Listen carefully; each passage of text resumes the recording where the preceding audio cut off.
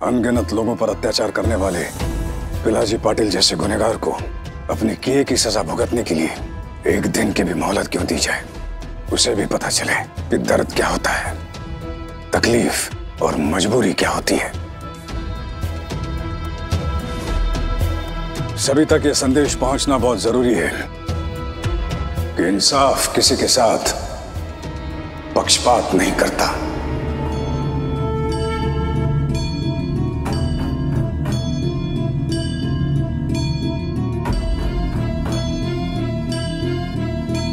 सरकार, ये आप क्या कह?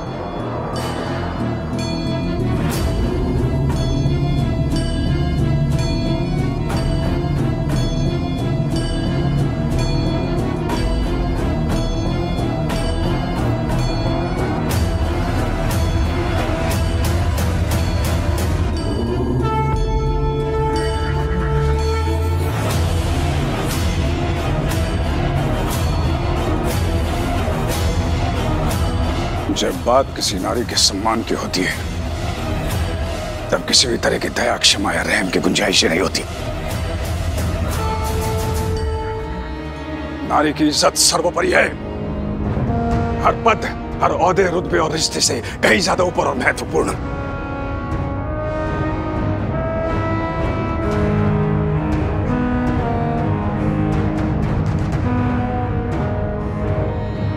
जहां स्त्रियां सुरक्षित है, वहीं राम राज्य है।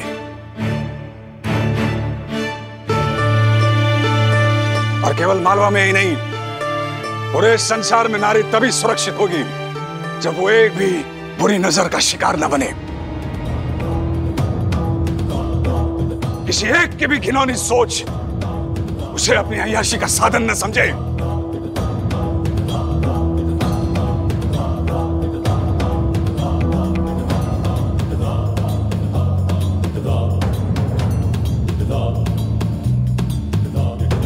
हम जानते हैं यहाँ बहुत से लोग यही चाहते हैं कि पिलाजी पाटिल पर सहानुभूति बरती जाए, उन्हें एक मौका दिया जाए तो अपनी भूल को सुधारने का। लेकिन उन्हें मौका देने का मतलब पीड़ित के दर्द को अनदेखा करना, जो हम कभी नहीं कर सकते। क्योंकि जब तक किसी पिलाजी पाटिल को सजा नहीं होगी, जब तक उसके हाथ पांव को लायक ना छोड़ा जाएगा, आने वाले समय में 100 और पिलाजी पाटिल ऐसी हिमाकत करने से बाज नहीं आएंगे। कड़ी सजा ही नए अपराध और अपराधियों को रोक सकती है।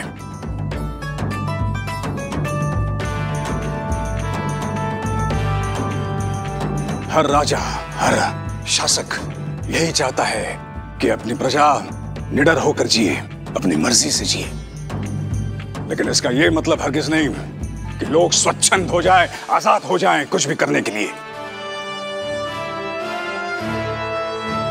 बुरी सोच और अपराधी प्रवृत्ति पर अंकुश लगाना बहुत जरूरी है, और इसीलिए हम अहिल्या के फैसले का स्वागत करते हुए उसे कायम रखते हैं। लेकिन एक बात का दुख हमेशा रहेगा हमें। पिलाजी पाटिल के खिलाफ शिकायतें पहले भी सुनने में आई थी। अगर तब हमने पीड़ित के सामने आकर अपनी परेशानी बताने का इंतजार न किया होता और उसी समय पिलाजी पाटिल के खिलाफ ठोस कदम उठाया होता, तो मालवा की इस बेटी को वो सब सहना नहीं पड़ता, जो किसी भी स्त्री के लिए बहुत ही दुखदाई और अपमानजनक है। मंजुला, हम आपसे माफी चाहते हैं।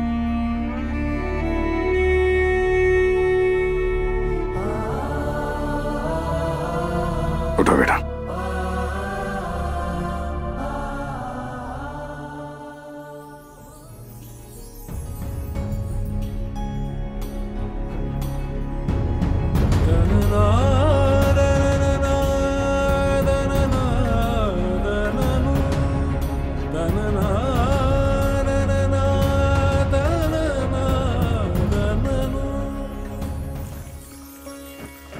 अहिल्या, हमें तुम पर बहुत गर्व है।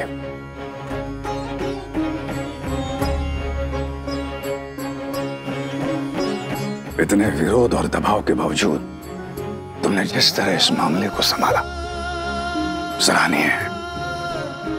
तुम खुद गई मंजुला के घर इस बात के लिए राजी करने कि अपने साथ हो रहे अन्याय के खिलाफ आवाज उठानी ही होगी। शाबाश अहिल्या। और फिर तुमने खुद पिलाजी पाटिल को ढूंढ निकाला, उस पर लगे इल्जाम को साबित किया और सजा सुनाई। बहुत खूब।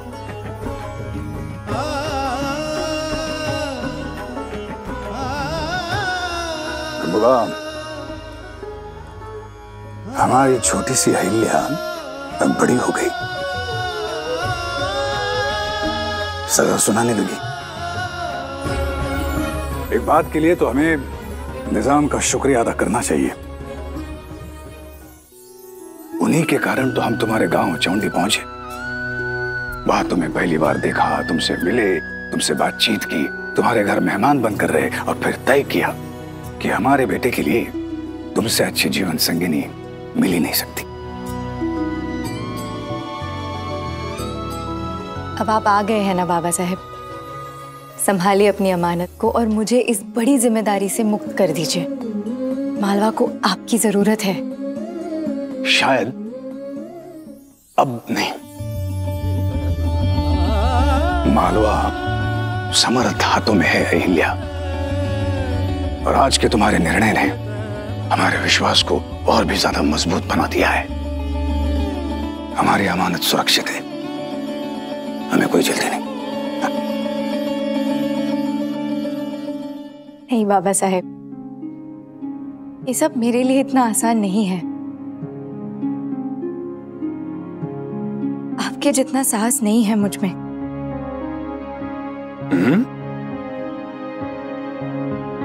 छोटी सुनबाई, आप रो रही हैं?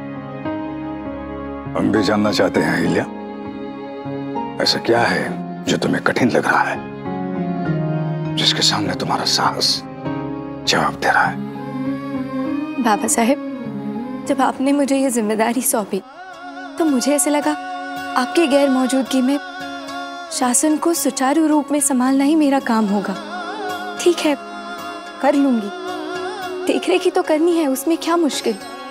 लेकिन बाबा साहब, बाद में मुझे पता चला कि आगे बढ़ता हुआ मेरा हर कदम मुझे अपने रिश्तों से दूर कर रहा है। किसी एक के साथ न्याय करने जाती हूँ तो मेरा ही कोई अपना मुझे आरोपी के पिंजरे में डाल रहा है। मंजुला को मदद करने की कोशिश में मैं जानती हूँ सिर्फ एक नहीं, मैंने बहुतों का दिल दुखाया है, नाराज किया है उन सबको, और वो सब मेरे अपने हैं। लेकिन आज मैं उन सब के लिए पराई हो गई हूँ, क्योंकि मैंने उन सब के दर्द को नहीं समझा। और यही दुविधा मेरे लिए बहुत बड़ी है बाबा साहब। जब दिमाग कुछ कहे और मन कुछ और, नहीं होता मुझसे।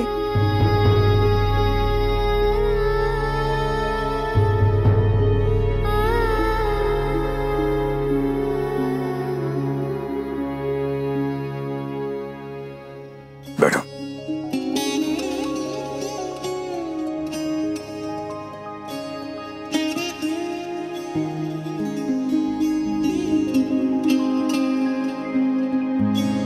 आज तुम्हें राजपाट का एक ऐसा पाठ पढ़ाते हैं हम अहिल्या, जो हर राजा के लिए, हर शासक के लिए बहुत महत्वपूर्ण है।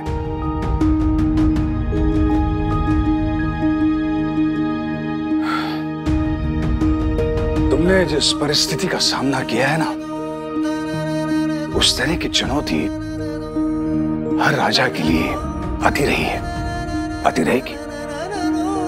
तो क्या हर राजा को अपनी जिम्मेदारियों से मुक्त हो जाना चाहिए? नहीं, उसे विवेक से काम लेना होगा। जब तक उसका विवेक, उसकी बुद्धि सही सलामत है, उसमें सोचने की, निर्णय लेने की क्षमता है, न्याय अन्याय की परख है, वो राजा कभी गलत नहीं हो सकता।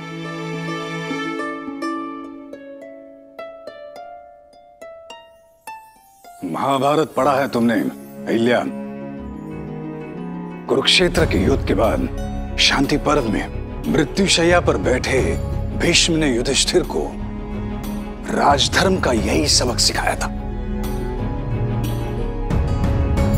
मत भूलो अहिल्या, अगर हम सत्य के राह पर चलते हुए राजधर्म का पालन करें, हमारी अंतरात्मा हमारा मार्गदर्शन करती रहे, तो आज भले ही लोग हमारी बातों को स्वीकार न करें, उसका विरोध करें, लेकिन इतिहास उसे हमेशा याद रखेगा। याद रखना। वाह सरकार, कितनी आसानी से आपने इतनी बड़ी बात कह दी। छोटी सुनबाई, तुको जी, आप लोग बड़े भाग्यशाली हैं कि आपको ऐसे गुरु मिले। बड़े सरकार तो अपने आप में चलती बोलती पाठशाला हैं। इनसे राजनीति, राजधर्म, रणनीति के बारे में आपको सीखने मिलेगा, हम सबको।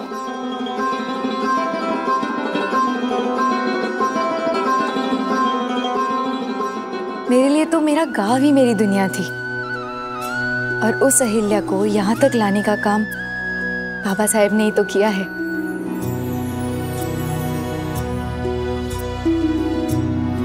जब तक किसी इंसान के अंदर वो आग ना हो जो उसे साधारण लोगों से अलग खड़ा कर सके, कोई कुछ नहीं कर सकता। ये भी सही है।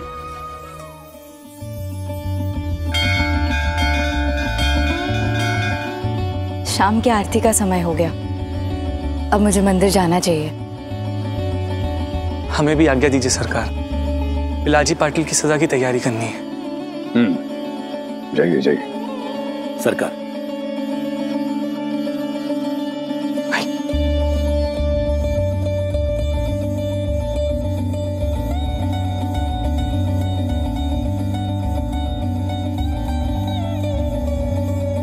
बाबा साहेब, राजधर्म तो आपने मुझे अच्छी तरह समझा दिया, लेकिन क्या बाकी के सब लोग ये समझेंगे?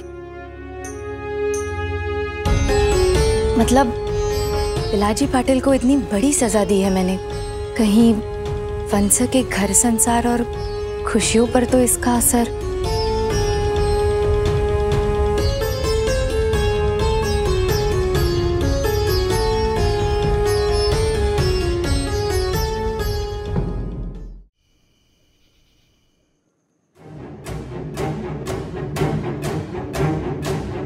अब सीता कह रही थी आप दोनों ने सुबह से कुछ खाया नहीं।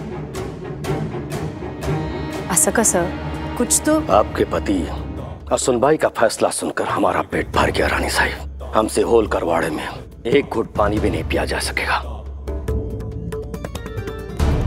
ये आप क्या कह रहे हैं? आपकी नाराजगी हम समझ सकते हैं, हमने बहुत कोशिश की, लेकिन आप तो जानते ही हैं स्त्रियों के मान सम्मान को लेकर बड़े सरकार का रवैया कितना सख्त है। फिर तो मल्हार सरकार को मालूम होना चाहिए कि पिलाजी को दोषी करार देने का मतलब है हमारे नाम सम्मान पर दाग लगाना। हमने उनसे कब कहा था पिलाजी को आजाद कर दीजिए, उन्हें दंड मत दीजिए, लेकिन इतना बड़ा निर्णय लेने से पहले आपसी संबंधों के बारे में सोचने की जरूरत तो पड़ती है रानी साहिब। ये पूरा मामला दरबार में लाए बिना अलग से आसानी से सुलझाया जा सकता था, लेकिन अहिल्या को तो महान रानी का खिताब चाहिए। पिलाजी पाटिल को रस्सियों से बांधकर घोड़े के पीछे घसीटते हुए दरबार तक ले आई। गांव में सबने देख लिया, इंदौर में हर जगह इस बात की चर्चा हो रही है। अब कल तक पूरे मालवा में खबर आग की तरह फैल जाएगी। जो पिलाजी पाटिल को नहीं जानते वो पता है क्या कह रहे हैं? धनाजी सरदार के साली साहब के साथ ऐसा हुआ। पहले भी हमने बहुत अपमान सहे रानी साहब, लेकिन अब बात परिवार तक पहुंच गई है। आज भरे दरबार में मल्हार राव सरकार ने और अहिल्या ने हमें नीचा दिखाया। धनाजी साहब, ऐसा नहीं है। बड़े सरकार आपका अपमान करने की बात सोच भी नहीं सकते। आखिर समधी हैं आप, हमारे ससुर हैं सीता के। हम भी तो यही सोचते थे, लेकिन आज दरबार में मल्हार राव सरकार ने हमारी सारी गलतफहमियां दूर कर दी। जबकि उनकी नजर में इंसाफ रिश्तों से बढ़कर होता है, तो हम रिश्तों का ख्याल क्यों करें? मल्हार राव सरकार और अहिल्या ने हमारा अपमान किया है, हम उनसे जरूर बदला लेंगे।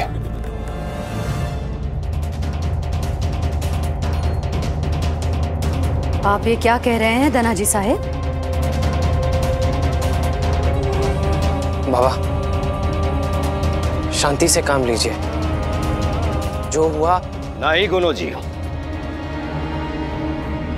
हर बात की एक सीमा होती है। अब हमारा धैर्य जवाब दे रहा है। किसी के कहने से हम रुकेंगे नहीं।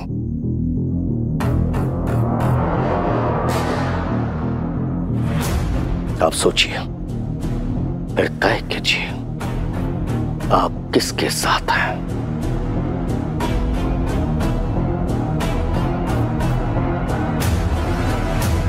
क्योंकि अब जंग होगी। साम दाम दंड भेद हर तरीके से हमारी बेइज्जती करने वालों को हम मुंह तोड़ जवाब देंगे।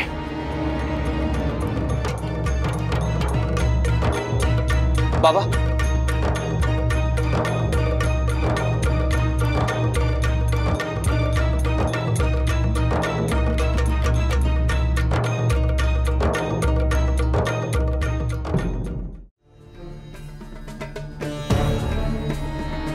बाबा रुकिए, मैंने कहा ना इस समय हमें शांति से काम। प्रणाम, मैं आपसे ही मिलने आ रही थी। मल्हार सरकार ने आप लोगों के लिए संदेशा भिजवाया है। आज शाही भोजन में आप लोग उनके साथ शामिल हों, ऐसा निवेदन है उनका। जी, हम आ जाएंगे, कह दीजिए उन्हें। जी प्रणाम।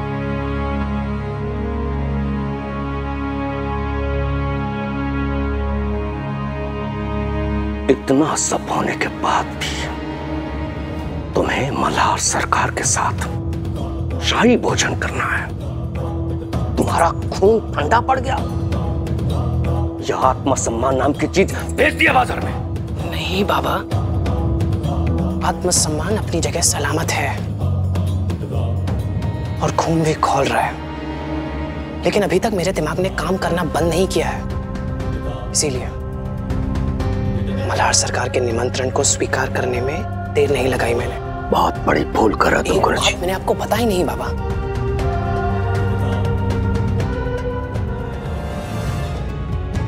मल्हार सरकार पूना जाने से पहले जब गंगोबा दात्या और अहिल्या से बात कर रहे थे, संयोग से मैंने सब सुन लिया।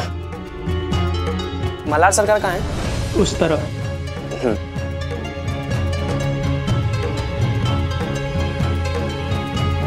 राणा साहब, पेशवा साहब ने इतनी जल्दबाजी में हमें पूना आने के लिए क्यों कहलवाया? यही जानना चाहते हैं ना आप गंगोबा?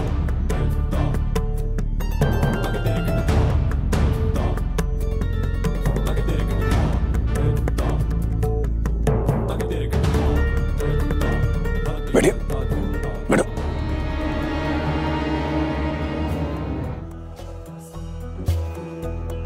जयपुर के जागीरदार सवाई जयसिंह जी की मौत के बाद उनके उत्तराधिकारी पद को लेकर जंग जैसे आसार नजर आने लगे। ईश्वरी सिंह जी चाहते हैं कि हम उनकी मदद करें, और यही कारण है नाना साहब पेशवा ने हमें सलाह मशवरा के लिए वहां बुलाया है। हो सकता है वापस लौटने के बाद हमें तुरंत राजपूताना की मुहिम अपने हाथ में लेनी पड़े, और इस मुहिम की कामयाबी मालवा का भविष्य बदल सकती है।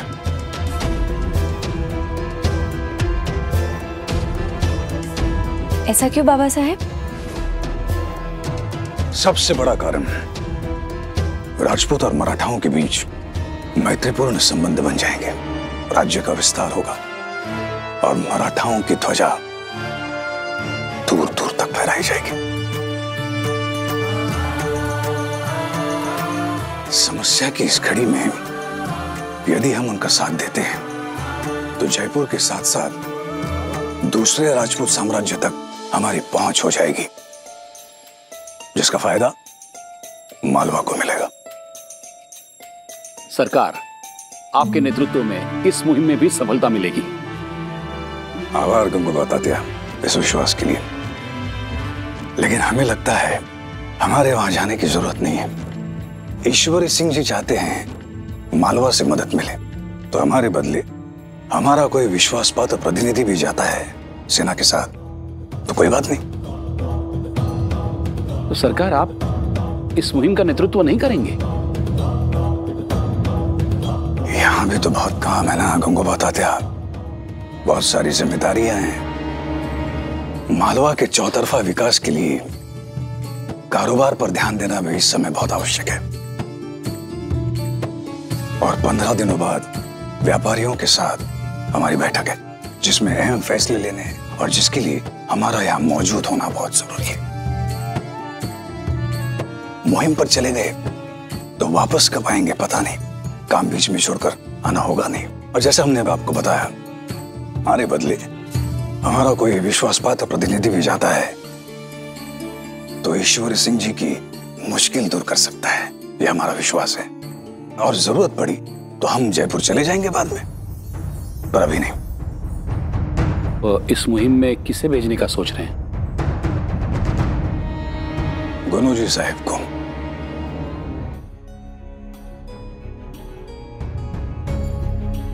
जो हमारे सेनापति भी हैं और एक विश्वास पात्र प्रतिनिधि भी। जी बाबा साहब, पहले भी कई बार जंग में गुनोजी दाजी ने साबित किया है, अगर उन पर जिम्मेदारी सौंपी गई तो वो कुछ भी कर सकते हैं। आपका चुनाव बिल्कुल सही है बाबा साहब।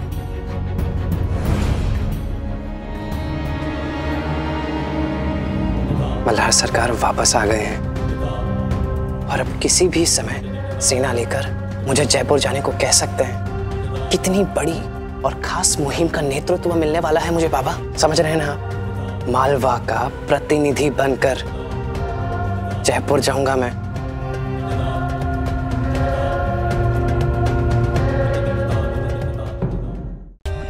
For more updates, subscribe to our channel, click the show links and enjoy watching the videos.